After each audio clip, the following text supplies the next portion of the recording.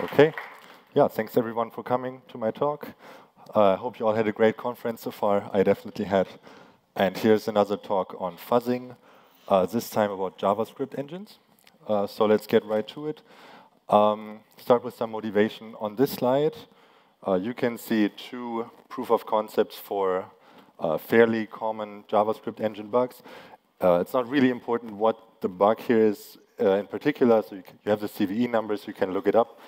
But this is just to give you an idea what the kind of code is that we are trying to find through fuzzing. And so let's think about how we could write a fuzzer that generates like code, something like this. I guess the first, the question is how do we fuzz JavaScript engines? So I guess the simplest approach to fuzzing is, well, you do dump fuzzing. You just throw random bytes at your target. Yeah, now, as you can maybe imagine, for a JavaScript interpreter, this is not going to be that effective. But I think it's still important to understand exactly what's the problem here. So what's going to happen is that the parser, the thing that consumes JavaScript and converts it to like an internal bytecode thing, it rejects this because it's not valid JavaScript syntax. And so nothing ever gets executed. It stops in the parser.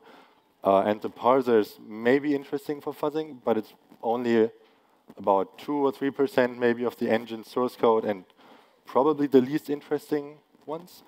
So we have to do something better. This brings us to our first requirement, which is all the samples we generate, they have to at least have valid JavaScript syntax. So requirement 1 out of a few. Now, so syntactical correctness, now how can we achieve this? One possible way to do this is with a grammar-based fuzzer. That's also a very common approach. Example here is Domato and many others. The idea is you take the JavaScript syntax, you formulate it as a context-free grammar, and then what your fuzzer does is it takes random production rules. So it decides to produce a expression statement maybe, and then for the expression it decides to use an addition expression, and so on. And yeah, so then you could come up with something like this maybe. So this is what a generative grammar-based fuzzer can produce for you. Now the problem here is, in this particular sample here, that it's calling a method on something that's a number, which doesn't work. It's going to throw a runtime exception. And the problem with that is that once the first runtime exception occurs, then the code following that is never going to be executed. So it's not, it's not very helpful. And so the common solution for this is you put everything in try-catch. If you look at some of the common JavaScript or browser fuzzers, you will see pretty much everything is in try-catch. And then it's okay. Every statement executes. If it throws an exception, it's fine. It's getting caught. And then the next code still gets executed. The problem here is if you think back about these samples that we tried to find, at least one of them was a JIT bug. So a bug in a JIT compiler, as we heard yesterday from Bruno. And so for a JIT compiler, these two here are really, really different, right? So there's completely different control flow between the sample on the left side and the one on the right with all the try-catch. So for a JIT, this doesn't really work.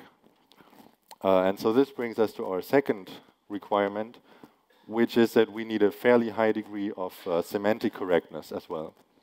Right? So not only syntactic correctness, also semantic. This is harder quite a bit. And there are a few options that you can achieve this. One option is you can try to do fairly precise type tracking. Remember this example from the generative fuzzer. You could try to trace that this variable had type integer, and then you wouldn't try to call a method on it. Other ideas that I want to play with is to maybe generate JavaScript code step by step. So you generate a few lines, and then you run that. And if that doesn't throw an exception, you continue. And if it throws an exception, you go back, and so on. But the approach that I decided to use here is mutation-based. And again, this picture is a bit messed up. I don't really know why, but I guess you can still follow. So with a mutation-based approach, the idea is that in your corpus, which you take your samples from, you always have semantically valid samples in your corpus. And so then for the mutation, you pick a sample, it's valid, you do some small mutations to it, and these small mutations, they have a small chance of making it invalid, right? And so with that, you get a fairly high degree of semantic correctness. And then, depending if you do any kind of guided fuzzing or so, you put samples back into the corpus if they're interesting. But you only do this if the sample doesn't throw an exception. This is really important. So everything in your corpus must not throw runtime exceptions. And then this works. So then the final question, or the final requirement is here, we need mutations for JavaScript code. So mutation-based fuzzer needs some kind of way of mutating inputs. Bit flipping, probably not super effective. Then we run into the syntactic correctness problem. So let's try to figure out sensible mutations to JavaScript code, or source code in general. Now, this is also not a new research topic. People are already mutating source code. In my opinion, there's 3 different levels on which you can mutate code. So that's what you see on the right side here. The top level is like the source code itself, the text string. You can flip bits and bytes on there. Probably not very effective. Again, syntactic correctness is a problem. The next level, and this is what people are already implementing and fuzzing with, is the syntax tree, the abstract syntax tree. So it's a tree representation of JavaScript source code. You can change like literals also in it, or you can perform tree mutations, like take this branch here, put it somewhere else, or copy subtrees from another sample, etc. But the observation here is that for the engine itself, the syntactic representation is really irrelevant. It doesn't care. What it cares about is stuff like control and data flow. And so what the engine internally does is it first takes this syntax tree and it converts it to bytecode. And this bytecode is then what captures control and data flow. And so for the same bytecode, there's many different representations in the syntax tree, but the bytecode is the important thing. So what I try to do, I wanted to do something different. What I try to do is to mutate more on a bytecode level, on a lower level. And so things you can do there is you can like mess with instructions, change registers, or you can copy instructions from one sample, put it into the other, and so on. And we'll see some mutations later. So if we want to fuzz or mutate bytecode, we can either pick an existing bytecode or we can make our own. I made my own. I called it FuzzIL just because it sounds cool, I guess. And I guess it's optimized for fuzzing, right? So it's an intermediate language that looks kind of like the bytecode you see, but it's easy to mutate that. And here's an example how it looks like. I guess it's fairly self-explanatory.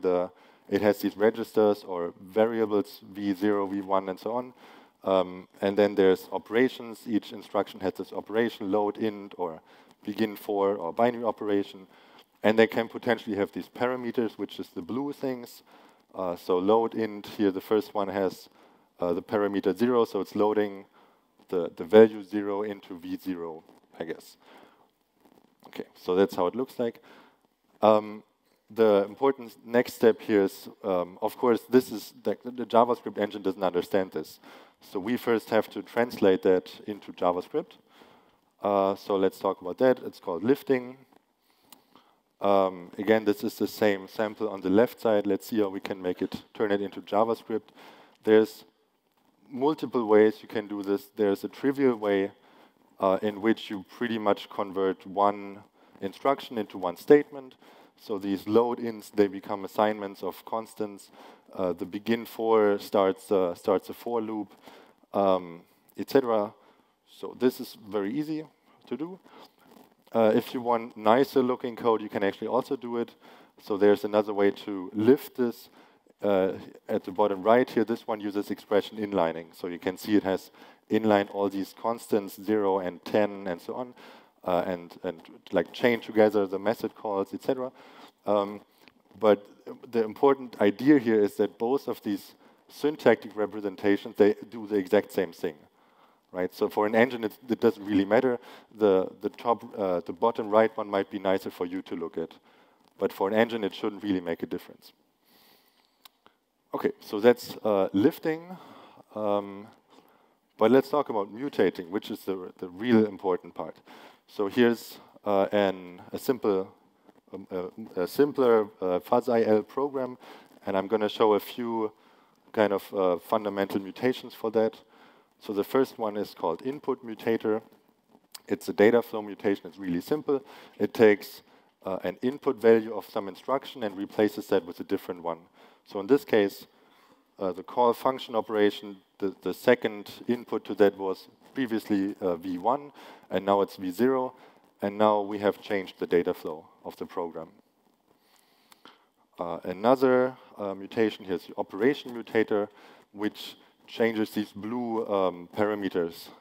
So before that, it would load the global print function, and after that, we made it load the encode URI function and left the rest in place. Then there's the insertion mutator, which is how new code gets inserted into the programs. It generates new code following a bunch of like hundreds or so of predefined code generator functions. In this one, it maybe generates a property load, so there's a load property operation, and it just randomly generates that. And this one has currently the highest probability of producing semantically invalid code, right? It might produce a proper method call on something that's, again, an integer or so. But it still has like a 60 or so % success, chance of success. So it's quite okay, because it's only doing small changes every time. And then the final one is the splice mutator, I called it that way. What it does, it inserts existing code, and it only inserts parts of existing code. So in this case, it's copying code from the same sample, but of course, normally it takes code from a completely unrelated sample and puts it in the current one. And here it copied one instruction, only the first, but it could also copy 10 or so, depending on, yeah, I guess, randomness. Okay, so here's 4 quite fundamental mutations, and there's a few more that I have. There's one other problem, which is minimization, or one other thing that I'm doing, which is minimization. The problem here that this is solving is that with these mutators, programs can only grow, right? If you insert code, or if you like take code from another program and put it into the current one, it can only grow, and so eventually the programs would get way, way, way too big, like thousands of lines, and then the performance degrades. But the easy solution is to minimize those programs after, when they are put into the corpus. And minimization is actually simple, at least the basic algorithm. What you do is you go over the program, you take out like every instruction. After taking out an instruction, you rerun the program, and then you check if the behavior changed. So if you do coverage-guided fuzzing, for example, and you triggered a new edge, then you keep removing all the instructions while still so that the same edge is still being triggered. And for a crash, you do the same thing. So while the program still crashes, you remove all these instructions. So conceptually, it's really simple, but it's quite expensive in terms of executions, right? So if your program has 200 instructions, then minimizing it costs about 200 execs. Okay. Now this talk is also about guided fuzzing. The nice thing is at this point we have a mutation-based fuzzer. So all that's left to do to make it guided is to plug in some kind of feedback system that can say, well, this sample is good, that's interesting, let's keep it. Or this one is maybe not interesting, let's make a new one. What I currently have is edge coverage, more or less exactly what AFL does. Important to note here for the JIT compiler, it only measures coverage in the compiler and not the generated code, which is still pretty useful. So it can still like find code that triggers interesting behavior in the compiler itself. So it does work for JITs. But I guess this is an interesting research question. Can we get like coverage on the JIT code itself or so? And I guess there's also other potentially interesting matrices that could be used. Again, maybe an interesting topic. So then the core basic fuzzer algorithm looks like this. In each iteration, it takes a sample from the corpus, executes it, checks if it got a crash. If yes, then it minimizes the crash and then goes continues. If it did not crash, then it checks if it succeeded. Succeeding meaning it didn't throw an exception. If it did throw an exception, then go back, do the next one. But if it didn't throw an exception, then check if it triggered new behavior, new edges, for example. And if it did trigger new behavior, then again, minimize, put it back into the corpus, and then go back.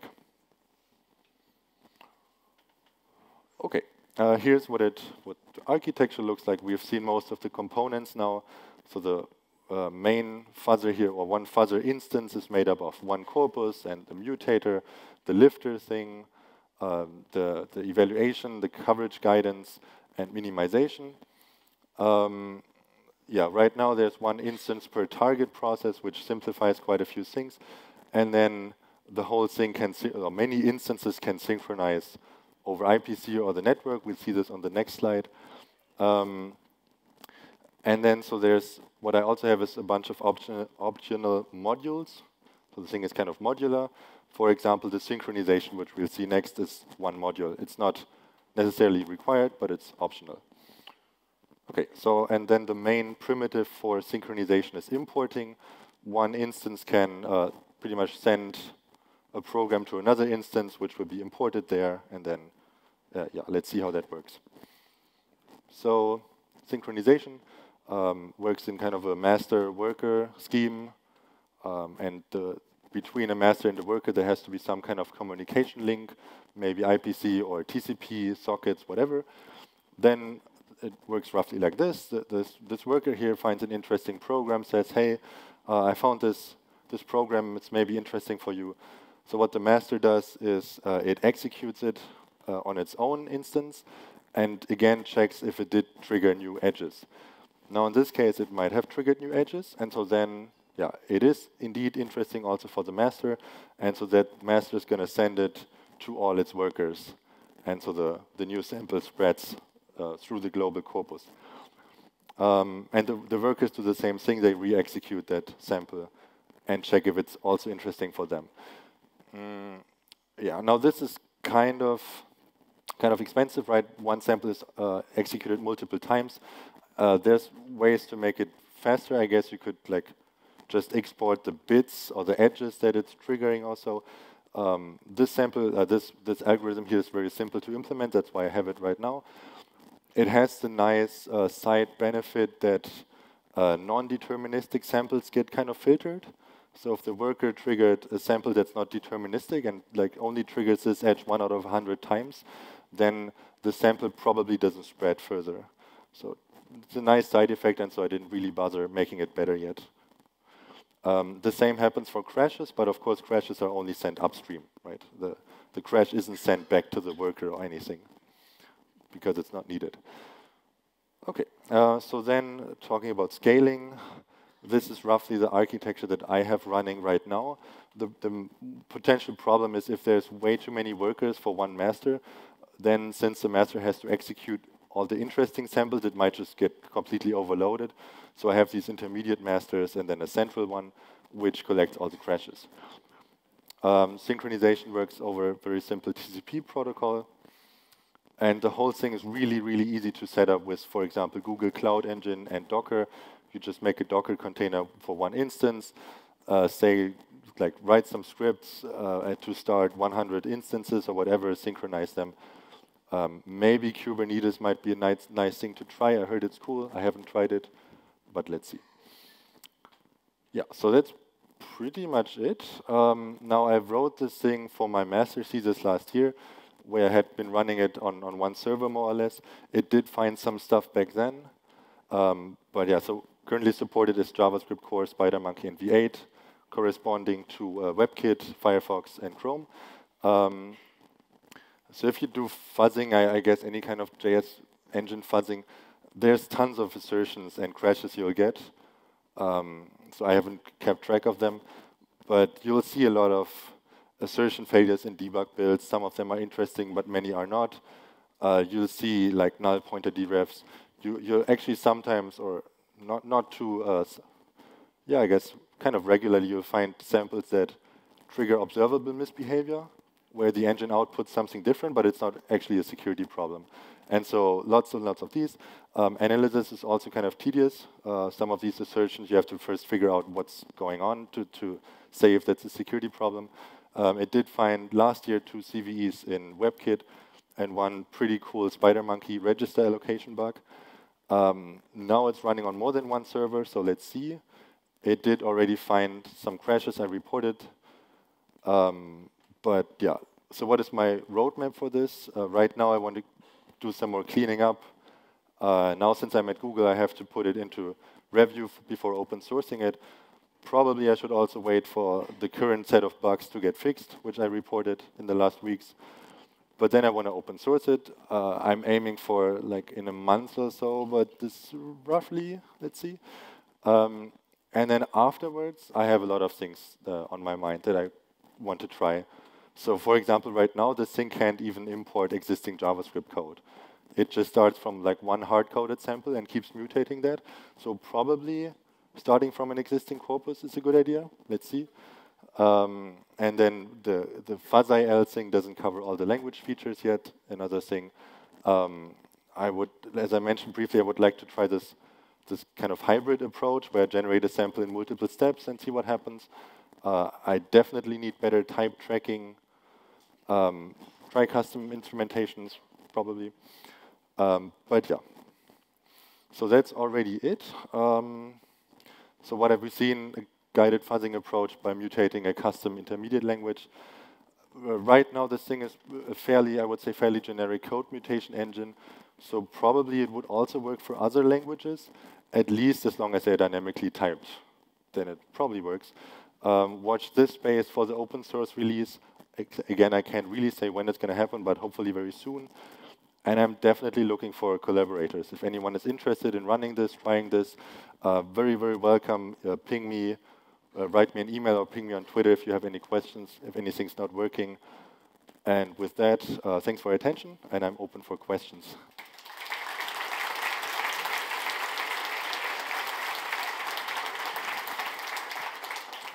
Any questions, anyone?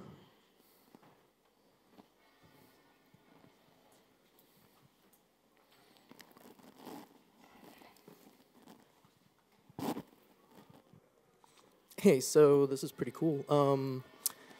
When doing minimization, have you considered doing any sort of analysis on the IL before trying to minimize it and do something like use step chains so that you can kind of figure out easier what's not being actually affecting the program? So, not really, no. What I do is I have in the FuzzIL language, there's this restraint that like every variable has to be defined before it's used. So this minimization for some of the instructions that I remove, I can directly say it's important because the output is used somewhere. So that does reduce the number of executions by a lot. But otherwise, it's really dumb. It's really just like removing everything from the bottom up and see if something changes.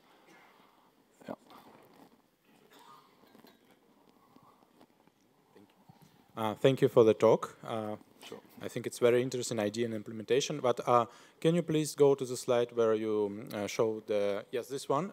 This one, yes, for last year. So can you please clarify? I mean, you found like more than 50 in one engine and 100, so it's 150 bugs and 3 CVE. But what was the scale of fuzzing? Like how many? Like you fuzzing full 1 year or what? I mean, because it's not pretty really much throughout 1 year on like 8 cores or something like that. Okay. Yeah. Yeah, it's pretty hard to tell. Like I was fuzzing it during development, right? So I would like develop something, then start the fuzzer, then see, okay, it doesn't reach as much coverage as before, so probably I should maybe go back. So you made a modification and exactly, and then so see, it was okay, not clear. Let's say keep metrics. Okay, thank you. Sure. Have you considered, or what do you think about fuzzing the actual bytecode of a specific engine, JIT engine? So the main problem with that is that the bytecode is assumed to be trusted. So if the bytecode, if you like flip any bits or so, if you increment indices, it's going to crash all over the place because the engine assumes the bytecode is trusted and doesn't do any kind of verification on it. So it wouldn't really, I don't think it would work like naively, just taking bytecode and feed it to the later stage of the engine. Thank you. Yeah.